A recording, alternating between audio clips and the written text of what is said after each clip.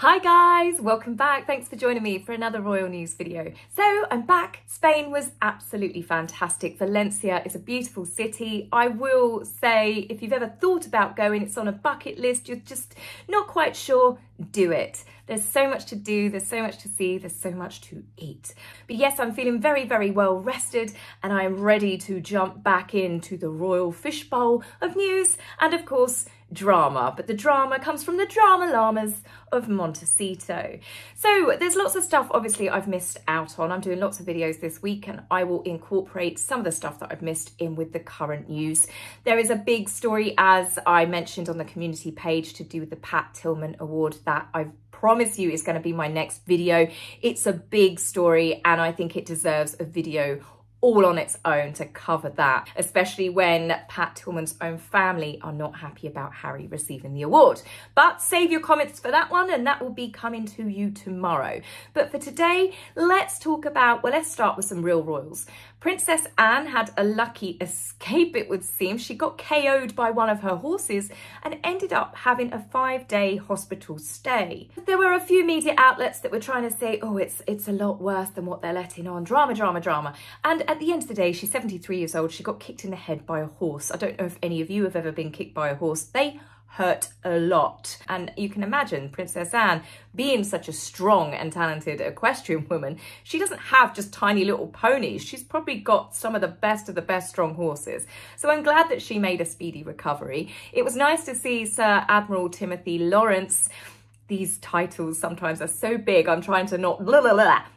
Her husband paid a visit to Princess Anne and took her some bits and bobs in and apparently was even taking her in some food. So it goes to show, even if you're a princess and you're in a nice posh hospital, or whether you are just going into an NHS hospital, it would seem that hospital food seems to suck regardless. Now, in some more royal news, we've had Princess Beatrice, who actually stepped in for Prince William to do with the Earthshot Prize. There was an event that was held and Princess Beatrice went in his stead.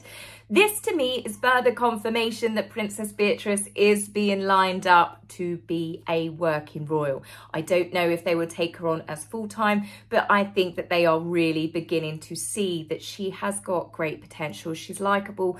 Everybody likes her. And I think that they do need more feet on the ground. It has been one of the worst flukes to have the King and Catherine with cancer at the same time. But obviously then when we have Princess Anne being kicked in the head by a horse, then you've also got, we don't have enough royals left to carry out so many engagements, and the royals do have a lot of charities and a lot of foundations plus a lot of personal projects that they are working on. So I do think that they need to consider that they need some of the younger royals who are willing to take up some of the reins, I suppose, especially at the moment where Catherine is still going through her cancer treatment. Many people have said that they really like Mike and Zara as well, and I could definitely see them having a couple of sporting patronages. They've got the right sort of attitude, the right level of fun, and very much like Princess Beatrice, they are incredibly loyal to their families. Princess Beatrice was very close with Prince Philip and of course Queen Elizabeth. She's always stayed incredibly loyal to her family, and generally when you see her at any sort of public events and engagements, Beatrice comes across as likeable, as very sweet, and the public have definitely warmed to her. Now, moving on over, let's get the Montecito stuff out the way because there's been some pretty major headlines. Obviously, you've got the Pat Tillman Award fallouts, but then you've also got Harry has apparently been destroying evidence in his own court case. Right? But before, literally 24 hours before that story broke, Harry pops up using Scotty's Little Soldiers. Now, Harry had this interview filmed, obviously, when he came over for the Invictus Games. So you know how many weeks ago that was. And miraculously, before this story breaks, this just comes out of thin air and it's Harry talking about his grief of losing his mother. Yes, it's the old Diana card mixed in with the veteran card, and the fact that this is to do, Scotty's Little Soldiers is to do with children that are grieving for parents that have been killed in action. For Harry, this is like the holy trifecta, isn't it? This is every point of that triangle has been touched on. Now, this is not me knocking Scotty's Little Soldiers. Please don't anybody say anything negative to the charity. It is a wonderful charity and it does good things to help children, but I cannot help but feel feel that Harry is just using it, the same as he uses Diana. It's all to do with deflection, because I find it way too convenient that this interview just suddenly popped up the night before a big story like that broke. It was 26 years ago he lost Diana, and I'm not saying that his or Prince William's pain of losing their mother under such tragic circumstances should be any less. But you move forward with it. In fact, the actual interview to do with Harry and Nikki Scott was called Grief to Growth. And I'm not seeing any growth, any personal growth with Harry. If anything, I think he's regressed now, worse than what he was when he was in his 20s trying to fight photographers and was taking drugs. And I think I know the reason why. Yes, it must be very hard for someone to move forward when you've got a wife who is tapping into those memories. Meghan communing with Diana, putting her hands on her tombstone and talking to her, dressing like her, acting like her. She's really twisted Harry's noodle, and it's like she's done it, she's seen the wound and she's opened it up and she's stuck her thumb in. And the reason why she's done that, it was to make Harry malleable. It's to make him moldable, because all she had to do was to connect Harry's association to her with his mother, the loss of his mother, and then she had him hook, line and sinker. This is why Meghan threatened to leave him if he didn't go serious about their relationship. This is why Meghan threatened to kill herself. But then she said, I couldn't do it because obviously you can't lose another woman in your life. Well, you've just sat there telling him that you're going to kill yourself, your unborn child, and then go, oh, but you know what, I'm not, because, you know, your mum. I mean, this is levels of manipulation that are absolutely disgusting, and it has been confirmed in Spare. This is Harry's own words. And I tell you what, Spare's getting that boy into a lot of trouble. But before I get onto that part of the story, when we look back at Harry when, well, let's just say pre-Meghan, he was a happier soul in general. Now, I'm not saying that Harry clearly wasn't a jerk and didn't have some anger issues, because the stuff that we've learned about Harry from his own mouth in recent years shows that he's obviously always been jealous, spoilt, entitled, vengeful, and very, very immature. But there were also a nice side to him. There were nicer sides to him. There was a fun side to him. He was likeable. He was chatty. He was funny. And the thing is, when he and William used to talk about Princess Diana together with joint interviews, they did a lovely one with Catherine. I used to sit there and enjoy listening to them both, because they were talking about positive memories and the things that their mother would want for them. And it was sad in so many ways. Of course it is. It's awful that they lost their mum so young. But William and Harry were a positive force to helping children like Scotty's soldiers, because they could show that if they could get past it, all right, they had a lot of help, they had a loving family, they had access to the best money and therapy they could, but they also went through their grief every day in newspapers, on TVs. They had everybody gawking at them, and it must have been truly awful. But this was the old Harry. The new Harry that we've got is all despair and suffering and a cycle of pain. That to me is not someone that has had any sort of mental growth. That is not someone to me that seems to have had decent therapy. As I said, Harry seems to have gone backwards. Yes, I do believe that Harry uses Diana as a card because it has allowed him to get away with a lot of stuff growing up, because he lost his mum, because he was that 12-year-old boy walking behind his mum's coffin. We have had years of this, and the thing is, it's now become very tiresome because he uses Diana memory.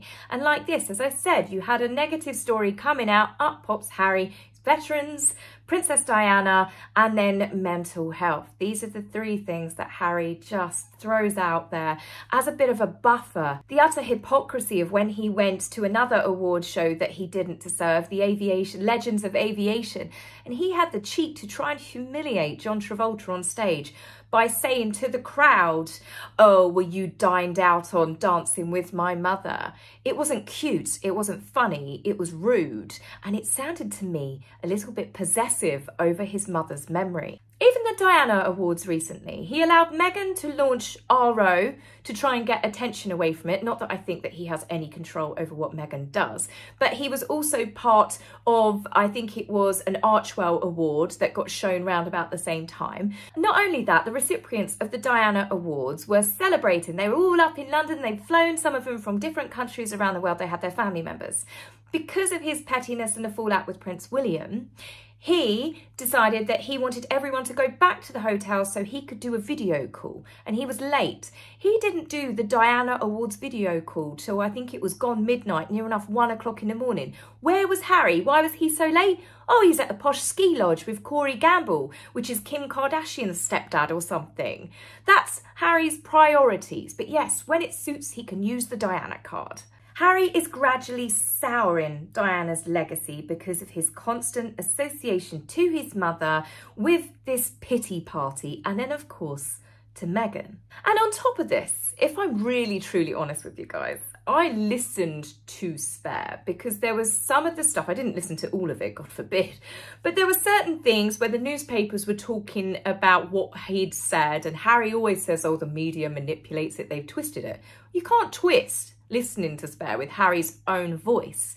And after I went through the Elizabeth Arden cream, him thinking of Mummy's lips as he put the cream on his penis, I'll tell you, I was the one needing therapy after that. There are so many things that Harry said in that book to do with his mother that for me comes across as unstable. I would possibly say he needs a different sort of therapy than grief counselling. And the hair on the side of the bed, asking Mummy to make the pregnancy tests turn positive as he took a nap, getting Meghan to commune to her, speaking to her through mediums and stuff. I mean, there's just so much stuff where I wouldn't be shocked if he sometimes calls Meghan Mummy. It's got a very Norman Bates sort of vibe to it now. And it left people, it felt a bit dirty. It felt a bit unsavoury. And it certainly caused a lot of ridicule as well. Prince William must be absolutely bloody furious with him over that. But it does make me wonder, if that was the stuff that was left in the book, what stuff did they cut out of it? Because if you remember, it was released at the time that there were several copies of the book that they had turned around and said, that's got to go, that's got to go. Harry bragged about it like, I've got enough for a second volume of Spare, and a little bit of a threat towards his family again. He apparently had enough for volume 2, but that may have all changed because of Harry destroying the evidence for this current court case. Harry has reportedly destroyed all correspondence with Mr. Mooringer, the ghostwriter for his book. Harry has apparently destroyed every single tiny piece of communication, and then what he hasn't destroyed, he no longer has access to. Bit convenient, isn't it? In a truly gobsmacking story, Harry has reportedly deliberately destroyed potential evidence relating to his High Court phone hacking claim against NGN News Group newspapers. Lawyers for NGN wanted to have access to emails, to 2 encrypted hard drives, texts, WhatsApp messages, various communications between Harry and J.R. Moehringer. This is because both Harry and J.R. Moehringer had been quite open about the amount that they had spoken, had texted each other around the clock, and various Zoom calls over the course, I think it was 2 years, and it's highly likely that they would have been discussing the unlawful behaviour by the newspapers. So naturally, NGN wants to know exactly what Harry was telling his ghostwriter. What evidence did he have in there? What information went back and forth between them? Well, now, according to Harry's legal team, David Sherborne, the man that is single-handedly getting richer by the day just by having Harry as one of his clients, he has said that all communications, all research, all drafts of the manuscripts are gone. Tapes, digital copies, WhatsApp, Zoom, backups, hard drives, email addresses, everything has been wiped, everything is deleted, access is not available. Is he Ethan Hawke? Did everything just self-destruct after Harry had decided that he was done with it, the book had been printed? It reminds me of when Meghan, with her court case, that she said, oh no, sorry, I don't have access to any of my text messages or WhatsApp because the palace wipes everything clean for security. Yeah, we didn't believe that then, and we don't believe that now. One of the many major issues that I'm struggling to believe this story is the fact that J.R. Moehringer does not have copies of everything. He apparently has deleted it all as well. And I'm sorry, that's just not believable. The stories, the things that he put in that book legally, his but needs to be covered in every way possible. You know the stuff that came out in that book. There is no way that Penguin publishers would not have copies of everything, every single draft, notes, because of lawsuits. With all of the scandalous stories and accusations, J.R. Moehringer would have had to make sure that he has got enough stuff that if Harry decided to turn around and say, I never said that, I never put that in the book, like Omid Scobie did, exactly like Omid Scobie did with Endgame, I never put the names in there. He even tried to ruin 2 women translators' careers in Holland by saying that they must have put the names in the books. Well, he implied that, which is disgusting because later on the slippery snake then had to say, oh, it was in a draft that shouldn't have gone. So you did put those names in a book at some point. So of course, it wouldn't have been surprising or that shocking when the backlash started happening that Harry didn't turn around and say, well, I never said such a thing. He must have put that in there. So I do not believe for one second that there are not copies. And in another embarrassing twist for Harry's legal team, and of course Harry, 2 hard drives they were after, right? They apparently contained documents from his staff's shared drive. And they disappeared. They couldn't be located. They've been destroyed. They've been wiped. They were gone. Well, on the morning of Thursday's hearing, they miraculously got found. One was found in Harry's US lawyer's office and the other one was found in Harry's house. He's in the middle of a court case where he's been asked to provide evidence and he didn't think to look in his US lawyer's office or in his own home. Yeah, it's very, very hard pill to swallow and I don't think the judge is going to let this go easily. NGN lawyers have turned around and said that Harry is creating a deliberate obstacle course. They've practically had to drag him kicking and screaming to give any of the information over. They did try and say that Harry has deliberately destroyed evidence, but Justice Fancourt did shut that down and said, we don't know at this point.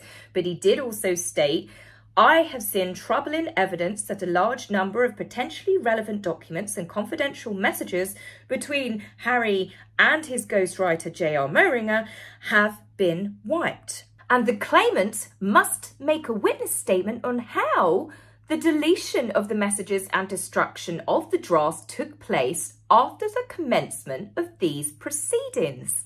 Who's Harry going to blame this time? He certainly can't blame palace courtiers and palace security for wiping everything. Now it gets better. Justice Fancourt has also turned around and said that the way Harry's legal team are getting the documentation together is not appropriate. Do you want to know why? Because they're relying on Prince Harry to pull together the documentation that's been requested. I kid you not. The majority of the searching for and selection of documents to disclose has been dealt with by the Duke himself. His lawyers tried to say Harry is an old hand at dealing with disclosure because of his previous litigations. Oh, let's start with this one. Do you mean the litigations where Harry stood on the stand and said it's not his job to provide evidence? Do you mean the litigations where Harry basically said he doesn't need to give evidence because he felt those things happened? Do you mean the litigations that he had to pull out of because the day before, I think it was, wasn't it the Mail on Sunday, to do with his security case being called out, he turned around and said, oh, actually, no, I've had to withdraw from that. Why? Because Harry didn't have any evidence. It's absolutely ridiculous to trust Harry to do anything. I wouldn't trust that man to read the weather reports to me, let alone to be able to obtain documentation that the other team want for their lawyers. But it gets better because even Justice Fancourt is basically, I would say he's had enough of the bullshit because he does an epic slapdown. Listen to this. Sometimes I have the impression in this claim that even the claimant's lawyers don't seem to fully grapple with the knowledge issue despite it being spelled out in the defendant's correspondence. It would be not all surprising if the claimant himself didn't fully understand. Basically, he's saying that if you, the lawyers, don't even understand half of this case or what is being asked of you, how do you expect Harry to know? Yes, it's as I said, bamboozling at this point. The judge must have a bottle of whiskey under his desk. I honestly don't know how Harry can continue on this path of bringing these lawsuits if this is the level of his A game, because it's certainly not doing him any favours or credibility with any of these judges. The only winners in this are the lawyers, but I reckon anyone else that's signed up to these joint court cases is kicking themselves that we went along with Harry, because it turns out he's possibly more destructive to the court cases than what any evidence is. Clearly Harry is hiding stuff, it's pretty obvious. The thing is with Harry, this is backfiring on him big time because of everything that he said in previous court cases, and now this, being accused of damaging or losing or hiding evidence is really, really bad. He and his lawyers have been hit with a 60k fine to be awarded to NGN because of all of the extra work that they are making them do. But I honestly cannot see that this judge is going to put up with much more of Harry dragging his heels. Harry was the one that decided he wanted to play big boy, and he wanted to take his lawyers, and he wanted to battle the media. He was going to go in and slay dragons. The only thing that he seems to be single-handedly slaying is his own reputation and credibility. It would certainly seem to me that Harry's insistence on writing this memoir, Harry's raw truth, his journey from the prince he was born to the man that he has become, may actually end up being his undoing. But I feel no sympathy, naturally, in any of this, because he wrote that book to cause maximum damage, hurt and destruction to his family. And it seems that the only person that Harry is causing destruction to is himself. And I can't help but feel that that's just a little bit of divine karma at this point. So guys, that's it for me on this video. I will be back with you tomorrow where we have got lots to discuss. I hope you enjoyed it. I'll chat to you in the comments and I will see you soon. Take care for now. Bye.